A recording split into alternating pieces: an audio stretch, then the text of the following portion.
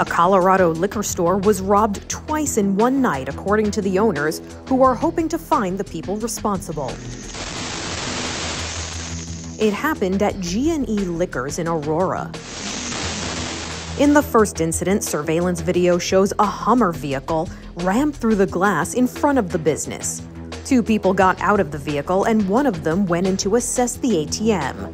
Since it was bolted to the ground, according to the owner, it seems the suspects determined the best way to loosen it would be to hit it with the vehicle. So the driver backed the Hummer up and rammed it into the store again and again.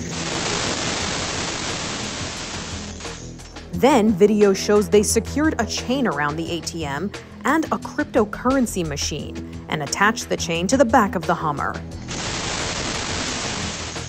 But the chain snapped. Their second attempt wasn't successful either. At this point, the suspects got together and tried to pull the machines out of the store with their hands. They were able to load the crypto machine onto the bed of the truck. After a third and fourth attempt at the ATM, they broke it apart and were able to make off with the cash box inside, according to the owner. He says he was watching the events unfold on his security camera from home. By the time police showed up, the suspects were gone.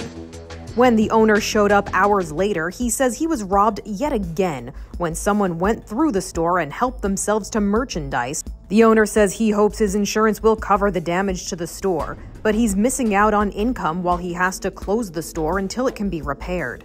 A report was filed with the Aurora police, and you are asked to call them if you have any information on these suspects. For Inside Edition Digital, I'm Montalbano.